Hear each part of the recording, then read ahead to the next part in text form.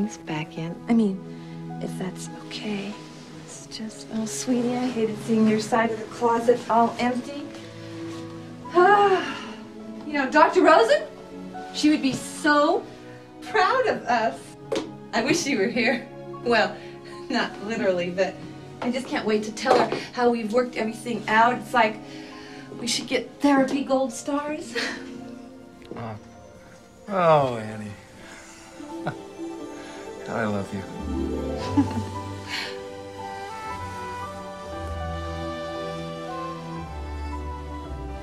No, come here. Come here. Yes. Aaron.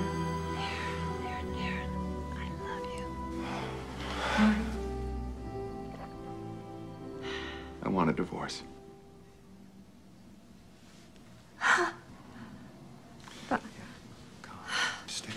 But we just made love! I mean, you asked me out! I asked you out to tell you, but then you looked so great. And I thought, geez, how romantic. You know, one last time. The goodbye kiss. But this wasn't just a kiss! Annie, don't be childish. You know how you manipulate me. What? Manipulate? What? Oh, my God. Is there someone else? Of course not. This is about us. But... It's really about you, but... Babe? Oh, my God. Oh, my God. Oh, my God. This is very awkward. No. Annie was just leaving. What? You told her? I was totally up front. What? Excuse me? Well... Annie, this is rough. I know that. Rough? Wait a minute. I don't understand. You are my therapist? I'm a woman. He is my husband.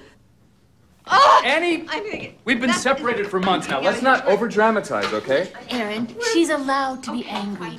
Annie, let's use this. He's found someone new. You're free. Closure. Yes. I'm sorry, but that is not what this is. Well, Annie, No, Annie, you are not helping us out here. Now, I am sorry that this has to happen this way. I am very sorry I ever met you, and I am sorry that I allowed myself to love you for all those years. I'm sorry I did nothing but be there for you